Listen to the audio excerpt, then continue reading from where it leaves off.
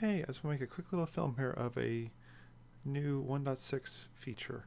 So I've already gone through and set this up, but I'm going to go to my content browser. Then I'm going to go to drives.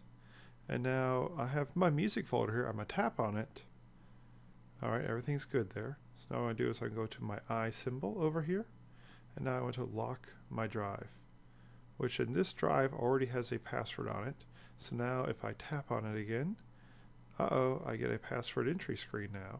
So my password, 1, 2, 3, 4, password entry.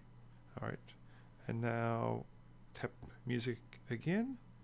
Oh, there it is. So now you can go through and you can set a password on drives that you make. It will be a new premium feature that you can unlock in the store.